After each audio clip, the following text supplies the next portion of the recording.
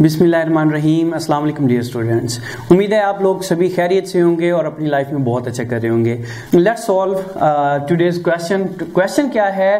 4 सही माइनस 1/2, 10 सही माइनस 3/8। इसको हमने क्या करना है? सॉल्व करना है और इनमें से बताना है कि कौन सा ऑप्शन ठीक है। तो हम सॉल्व करते हैं इसको। देखें, 2 को इससे मल्टीप्लाई करेंगे, यहां पे माइनस का निशान है तो 1 माइनस करेंगे। 2 4s are 8 माइनस 1 7/2। इसी तरह 8 10s are 80 माइनस 3 77/8।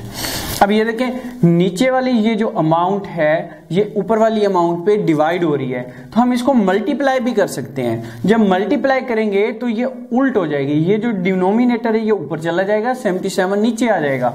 कैसे?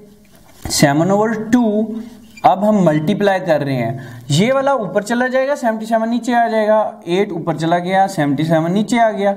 अब इसको काट दें, अगर कटता है तो 7 11s are 77, ठीक है। 2 4s are 8, 4/11। देखें 4/11।